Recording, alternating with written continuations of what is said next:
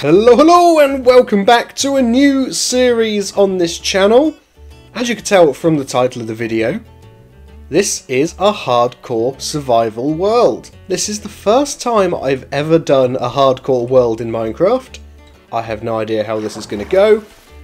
It probably isn't going to go well, because I don't really survive very long in Minecraft, so it's probably going to be a little bit slower paced than anything else I have ever done before. And just to make things that little bit interesting, I'm running a data pack in this world which removes all the land spawning. So this is purely ocean. There is nothing else in this world other than ocean biomes and ice spikes like this. So yeah, it could be very entertaining. We're going to have a bit of a struggle to get some certain resources early on. However, I have already done a little bit of playing through of this data pack to make sure that everything works perfectly fine. Everything does work fine. And I did die several times while in that world. So things are already not looking very good for this. But I now know the most important things that I need to gather in the first episode.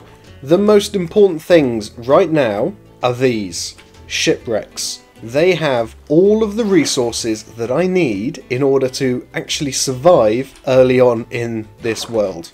Thankfully they've got this door here as well, so we have some sort of infinite air source. What have we got in this one? Some gunpowder, carrots, stew. Okay, we've got a few things. Let's go back down here, and we need the wood. This is going to be our only source of wood for a while until we can somehow get some saplings. I don't know how we're going to get saplings. I think you can trade for saplings with one of the villagers. I have no idea. I've traded with villagers loads before, but I have never needed to trade for saplings. First thing we need is a boat. Now, where was that other shipwreck? There it is. Oh, loads of iron. I also don't want to go close to any of these ocean temples. There's a lot of them. We're not going to be short on things like prismarine blocks. The sun is going down on the first day here in Aquatopia. I swear I saw another shipwreck around. But now it's night time, things like drowned are going to spawn. Which brings me to the next problem. The drowned. Every single playthrough I've done on this data pack, on every single world and on every single seed, I have died to one thing. And that one thing is a drowned with a trident. Those drowned with tridents are so incredibly overpowered that it is way too risky to be going anywhere near these ruins. We've got a buried treasure map. Those are super useful. Oh, and it's close as well. Ah, I didn't make a shovel. One problem I have found with this data pack is that buried treasure chests will spawn, but it'll be very easy to figure out where it is because there is a single block risen above everything else. Down here, there, it's going to be there. I guarantee that it's going to be under here. There it is. Oh, lots of iron, water breathing potions, an incredibly good resource. I'm going to be making a lot of those water breathing potions during this series, I think. I think I'm just going to spend the next kind of half an hour or so just looking around, trying to find more of these shipwrecks, get as much as we can in terms of resources and materials. And then we've got to figure out how we're going to survive, because we've got 2 more nights before phantoms start spawning. And if we don't have any sort of shelter, that's going to be a problem. While on my travels, I am keeping an eye out for one very useful thing. In the coral reefs, there are some sandbanks, which means there is land, but it is about water level height, which is perfectly fine for what we need in building. Diamond! Our first diamond. This is a big boat. This is a really big boat. Wow. Is this bigger than normal? It is. I want that wood. Give me the wood! The one thing I did learn in one of my playthroughs is, food-wise, dried kelp. That could be really useful for lots of very quick food. And I'll be honest, like I've said, I've done a few playthroughs already where I didn't really survive much more than a day or two. I didn't really survive much more than a day or two on any of them. I wasn't really trying to survive, I was more trying to explore and make sure things worked well. But so far, this is by far the best run I've had. I have a lot of confidence right now in this world. We've had a really good start. I'm starting to run out of room. Oh, I can make a chest boat! I had forgotten about the chest boats. Do I have to make it with a chest, or can I put a chest in it? I don't know how they work. But I have to figure it out, because I am out of room in my inventory now. Yes, I can place that on a piece of kelp. Oh, I just need a boat and then put a chest. Oh, okay. So I do that and then that. And it's chest boat. Boat with a chest. Oh my god. Yes. A boat with a chest. Who knew? Is it going to be under you? Yep. Yes. Loads of diamonds. Loads of fish. I'm drowning. I'm drowning. No. No. Not good. Oh my god. This is stressful. This is really stressful. I'm going to strip this boat for as much as we can. Hopefully there is a door so I can have an air source. There is no... Oh, there's a door. There's no references. And now the sun and the moon have gone. I have no idea if I'm going back to somewhere I've just been. Oh wow, look at that. There's two of them over there. Did I just ignore a chest in that? I think I did. Yep, I did. And it had a diamond. Of course it did. I have now been travelling for about 10 minutes in this direction. I have no idea what my coordinates are. 3,500, 2,100. Is this easier than a normal world? I think it's not seeming to be any harder. We've already got diamonds. We're probably at a higher stage than you normally would be in a regular survival world. Okay, all I'm looking for now is a bit of shallower land, a bit of shallower water, so I can build something on it. I'd like to have a little hut, if I can. I don't want to keep heading in this direction because... What's that? Have I already been here? Oh, I can hear... Yep, there's a trident. Run away, or swim away, or boat away, or row away. Whichever one you want, just go. This will do. This will do. Okay, we are standing on land and breathing. Well, this is going to be the site of our first home, and maybe our forever home. But first, we need to build a home. And we haven't got many resources. We've got basically just wood. And, yeah. I can't be too creative at the moment, because all we need is a shelter. And then we can talk about the next stages of what we've got to do. So, I'm going to build a house.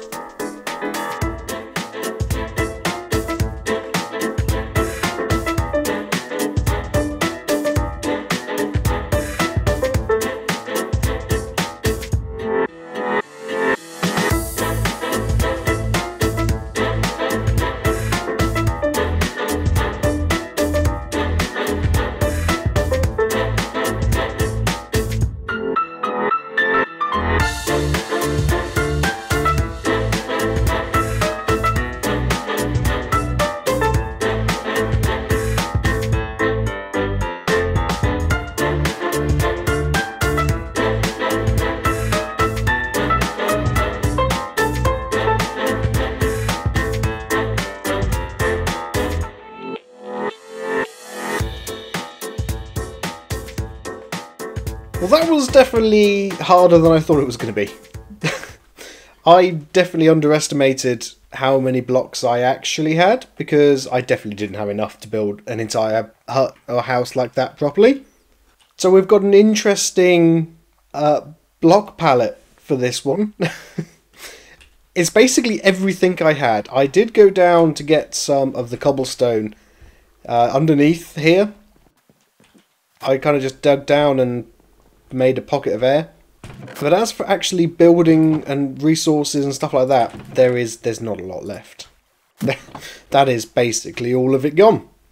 It's got no sides, it's got no windows, it's got a roof, which is all we need from the phantoms for now. I didn't even realise that I actually had 6 diamonds. I knew I collected a few, but I didn't realise I had collected that many.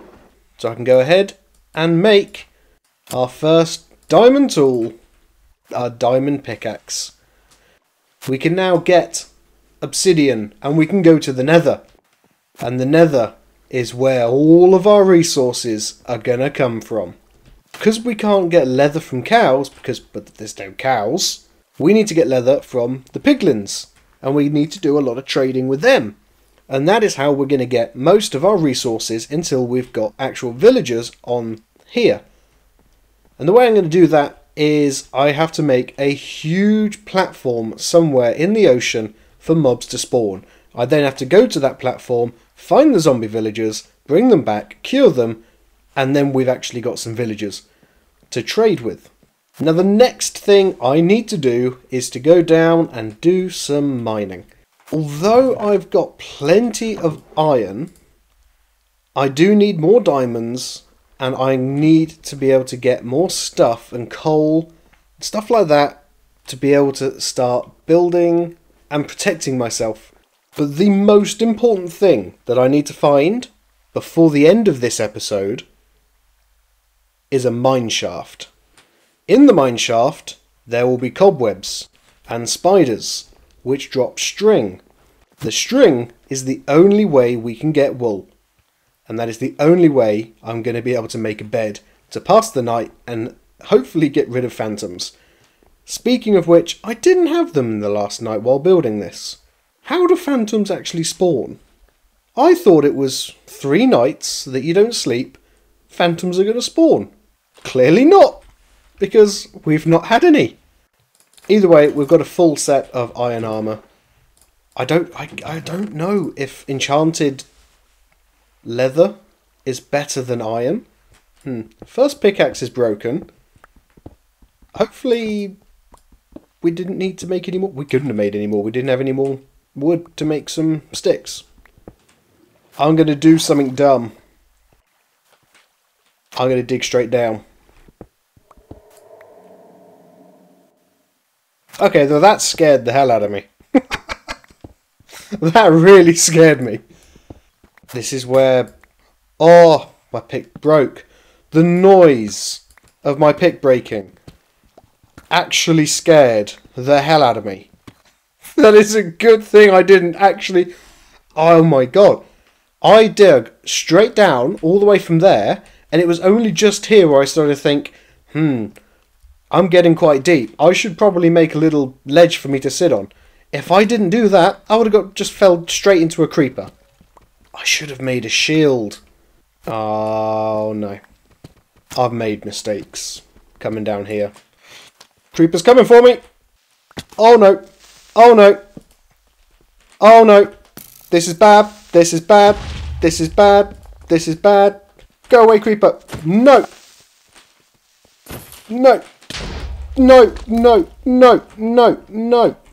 Oh my god. I have no idea how many hearts I got down to, but it was nowhere near enough from what I would want. Okay, yeah. Ow. It hit me. Ow, it hit me again. Okay, I got it. At least there's some resources down here. Oh boy. Oh, there's another creeper. Go away, creeper. No. No. No.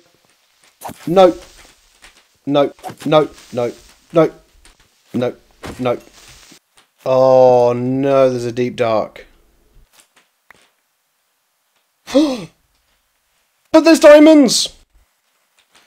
It's below. Probably wasn't the smartest idea. Just drop down into a random cave. What's the worst that can happen? Oh, I'm out of torches. Well, you know what? I really haven't come down here with the correct items, with enough resources, anything like that, to be honest. So I'm going to take the obsidian and I'm going to go back home. Well, back up on the surface now, and that was fairly easy to get back out of the cave. Thankfully I just followed the torches and just dug my way back up again, and all was good. And we're back on the surface, still no phantoms. Still no. So I don't know how phantoms spawn, but I don't think I should need to worry about phantoms for a while then. As far as resources go, that was not the best mining trip of all time.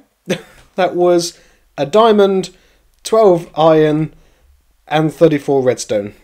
More importantly, I did get obsidian. And obsidian means that we can go to the nether. And I really hope that our spawn in the nether is good.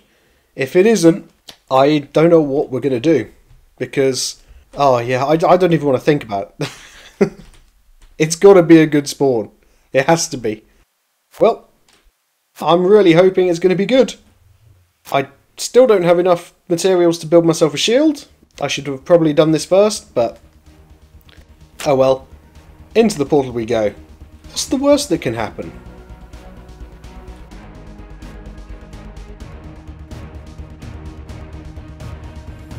This is the worst that could happen. This is the worst. Yeah, this is about exactly, yeah.